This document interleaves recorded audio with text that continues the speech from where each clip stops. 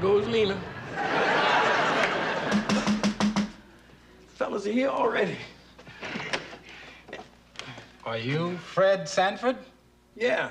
Excuse me a moment.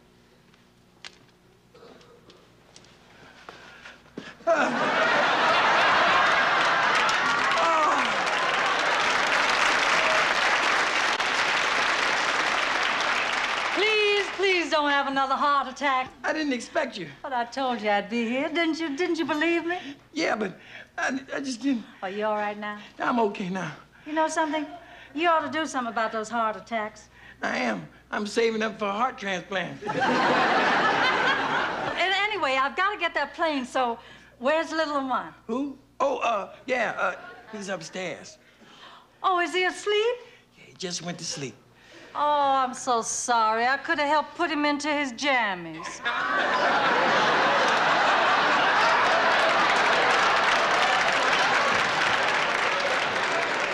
Yeah, he would have liked that.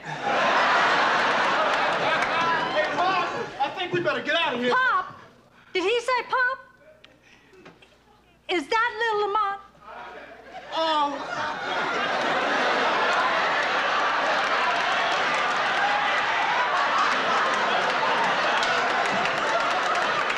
I think I'm having one, Pop.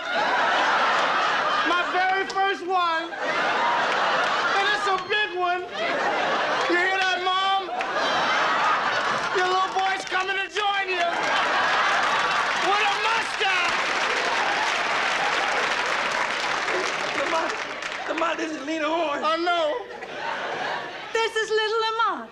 What? Little lame Lamont. What is this story you told me, Mr. Sanford? I thought you had a little son. I do. He'll always be my little son. Well, of all the low-down, rotten tricks, getting me out here by telling me you had a little boy who was lame. Lame? Yeah, lame. You ought to be ashamed of yourself. Well, you don't have to be lame in the leg. You could be lame somewhere else.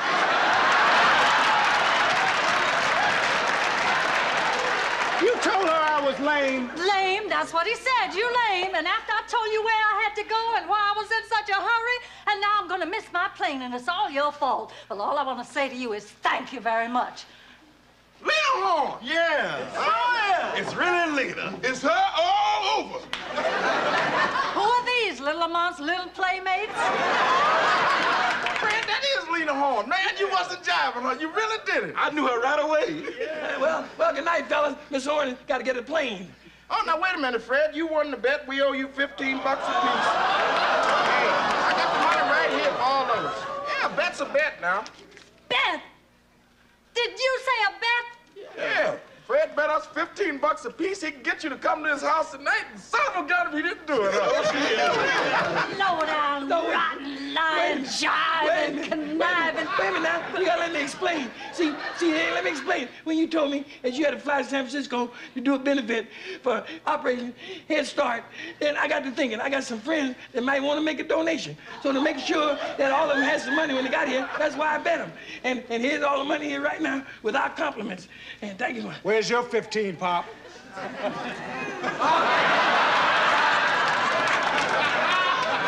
Oh, is this for real? Yes. Really real? It's real. Yeah, don't you love it? Oh, what can I say? Oh, this is wonderful. Thank you very much. Wait a minute, Miss Horne. Here's my 15. Lamont, I take it you don't approve of your father and I getting married. Do you mind telling me why? Because it's ridiculous, that's why. He's too old, and you're gonna be miserable. What kind of life is it being the wife of an old man? What kind of life you think it is being the father of a young dummy? Don't call me no young dummy. You are a young dummy. You ain't got nothing to try to Don't try to tell me nothing about my neither. I don't want to talk to her. Please stop it. Lamont, I think you owe your father an apology. And I owe him one across his lip. After all, he is your father, and I think you ought to show some respect. Tell that dummy. And Fred, you be quiet. What? You only make things worse. Now, your son has a right to his opinion, and he has a right to defend his mother, so be quiet. Listen, you don't tell me how to talk to my son, woman. And don't you raise your voice at me, Fred Sanford. I'll raise my voice when I get ready. Not to me, you won't. You and anybody else. You don't tell me when to raise my voice. I ain't taking no stuff off my first wife, and I ain't gonna take none off you either.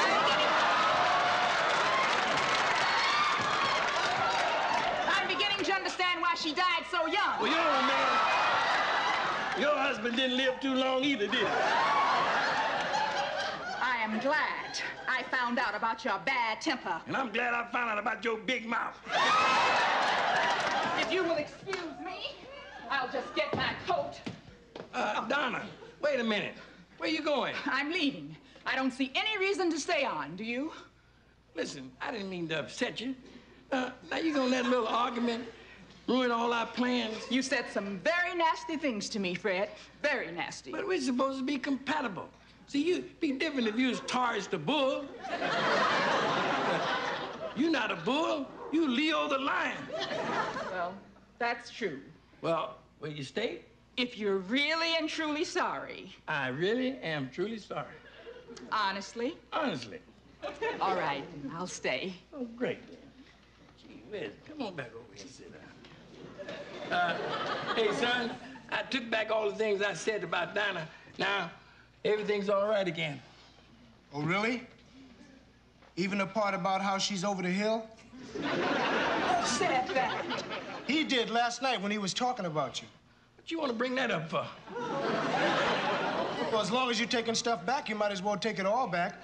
There's no need in starting off your marriage with secrets between you. Did you say that about me? I don't remember. If I said it, I didn't mean it the way it sounded. Just how did you mean it? Well, I might have said, you know, for somebody that was over the hill, you wasn't bad. And if you put on some dark glasses, people wouldn't be able to see them bags under your eyes. Well, I think that just about does it. Well, what's the matter? The matter is that you're very much out of line, Mr. Sanford. Well, if you think you're gonna shut me up every time I get ready to say something, then you forget about the whole thing, Mrs. Harris. That's fine with me. I'm leaving. Bye. I should have realized you have the manners of a common junk man. And I should have realized that you wasn't over the hill, you down in the valley.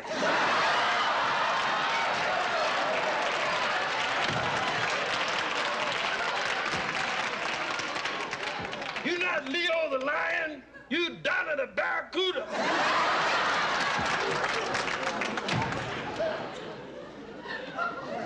I should have known she was gonna turn out like that. Yeah, it's a good thing you found out in time, Pop. Yeah, I ain't gonna let no woman walk over me. Yeah, you really stood up to her. You have to. You have to. I was proud of you, Pop. You got to get things straightened out right in the beginning. Right. Right. You know, son, I don't remember saying she was over the hill. You don't, huh? No. Well, I was sure you did. Hey, Pop, did, what's her name make any dessert? Yeah, she made some hot sweet potato pie, like your mama used to make. I hope it's better than Mama used to make. I'll get it. Hello, police?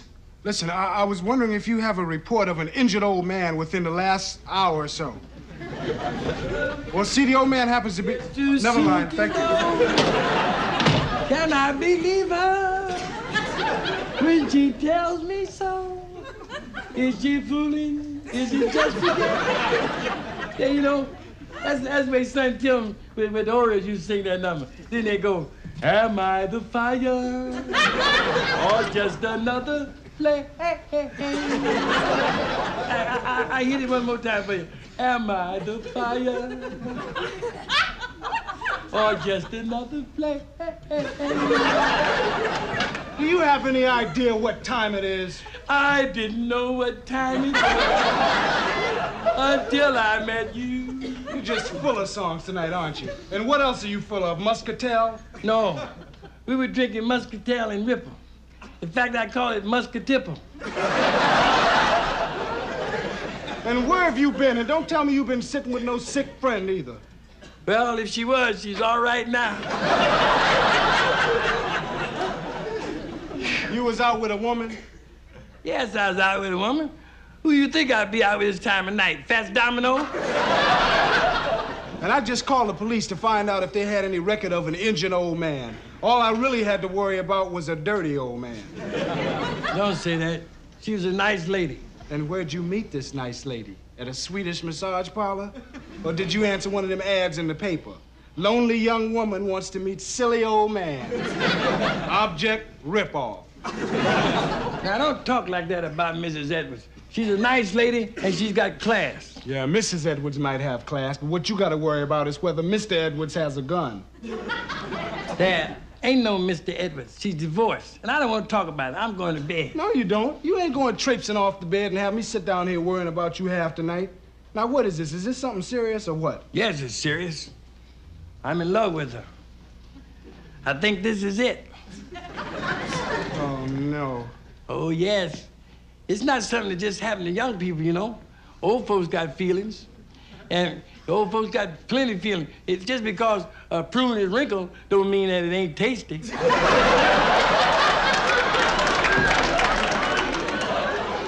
Well, who is this old prune anyway? I'm talking about me. Yeah, well, you're an old prune, all right. Well, she likes it. In fact, she said I was the nicest guy she ever met in her whole life. She must have had a hard life. Oh, I don't want to talk about this. You're going to make fun of the woman and everything. Okay, Pop. No, that's all right, all kidding aside now. Now, what is this about? Now, what about Donna? Aren't you engaged to the Barracuda? Yes, I'm engaged to her. So what? So what? You gave her an engagement ring. What about that? Well, I'll ask her to give it back to me. What if she doesn't? Well, then I'll tell her she got to keep making the payments herself. Shut up. I don't understand this. I really don't. I don't. You come in here singing. I don't understand you, Pop, and I don't understand this whole Well, you thing. might as well try to understand. It happens all the time. What about when Elizabeth Taylor left Eddie Fisher for Richard Burton? And what about when Ingrid Bergman left her husband for that Italian fella, Mussolini? It was Rossellini. And anyway, those people are in show business. Well, junk business is like show business. If I got some junk, I got to show it, else I'm out the business. Then this whole thing is settled, huh? Well, it's just about. She's coming here tomorrow. She might as well come and see what her future home looks like. And remind me to spray the place real good. Well, why? Is she moving in here? Not she, they. She has 2 little children. Mrs. Edwards is young enough to have little children? What's her first name, Lolita? Well, Jackie and Onassis did it, so just say that we're another Jackie and Onassis. Living happily ever after on some Greek island. The old prune and his young tomato living on figs.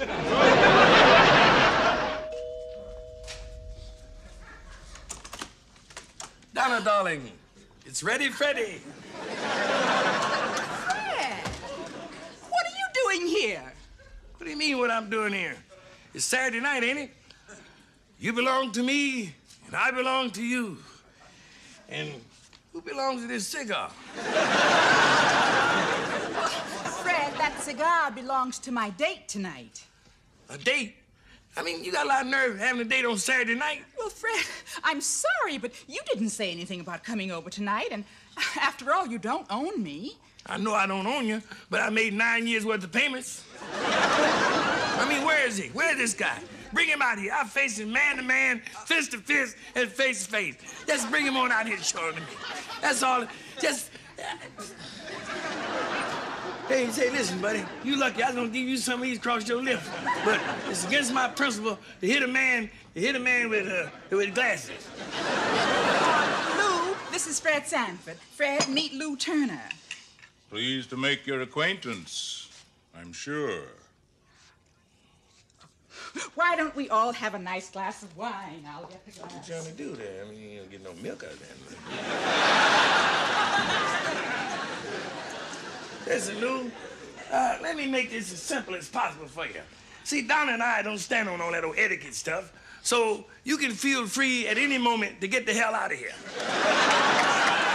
Fred, that's not polite.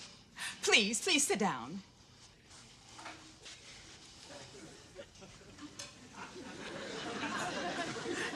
Here, Fred. Here's some nice imported wine Lou brought over from his liquor store. Oh, yeah? Well, I don't drink nothing, ain't got no label on it.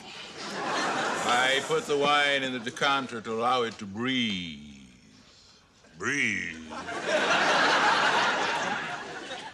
That is correct. You see, fine wines must be decanted. They have a limited life in the bottle. 5 years for white wine, 50 to 60 for Burgundy, and approximately 50 to 100 for Bordeaux. And 3 days for 7-Up. That is the most ridiculous thing I have ever heard. That's the most ridiculous thing you ever heard? Is it? Fred, look at this pamphlet Lou brought over. It's all about the Senior Olympics this year. What's that? Athletic events for persons of 50 and over. Oh, I remember that. On your mark, get set, ready, keel over. Well, Sanford, for your information, in order to participate in the Senior Olympics, one must be sound of mind, fleet of foot, and in excellent physical condition. I do 100 push-ups every day. Well, here, add another one to that. Shove your lips up your nose. Fred, Lou won the decathlon last year. And I have every intention of winning it again this year.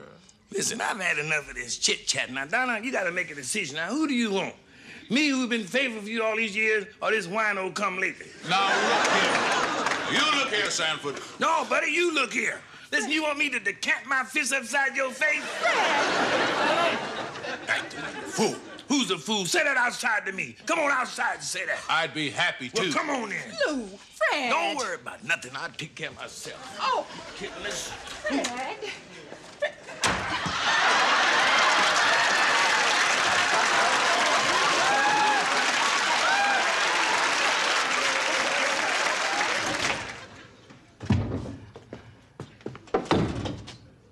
This is it right here. See, Gramercy, the escort service. Fred, I don't think we should go through with this. What do you mean? You not only gonna have a date for Saturday night, but you're gonna get paid for it, and so will I.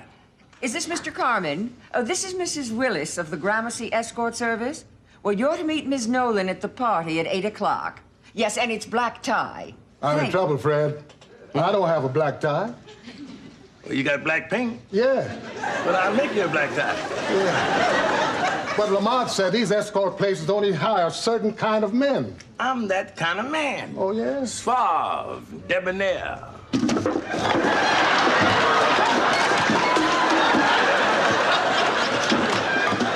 What is he doing? That's my friend banging his suave into this debonair. Can I get you something? Yes, indeed. Sanford's the name. Escorting is my game. You want to be a Gramercy escort? Does President Ford need a personality?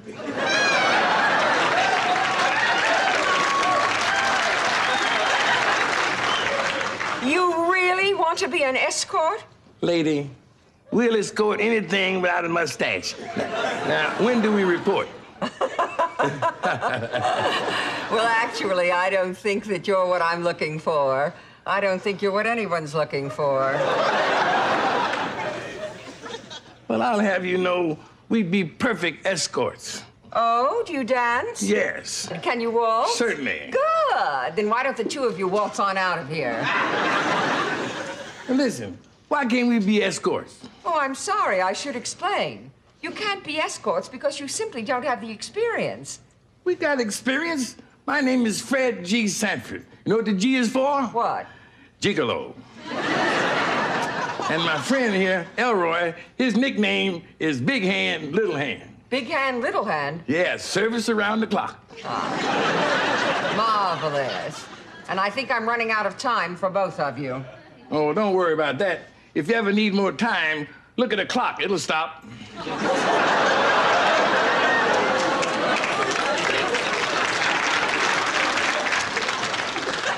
Mr. Sanford, I don't find you the least bit amusing. And I'm afraid that neither of you fulfill our requirements. Good day. Wait a minute. What requirements? Well, here, see for yourself. Mm-hmm. Aha! They're well read. Oh, well, I read all the time. Are you familiar with ladies' home junk and house and garbage? The majority of our escorts are professional men. Now there, you're not a professional man, are you, Mr. Sanford? That's Dr. Sanford. My bag's in the truck, isn't it? Yeah. If you're a doctor, then I'm an airline pilot. I can believe that. I can believe that by the excess baggage in your tail section.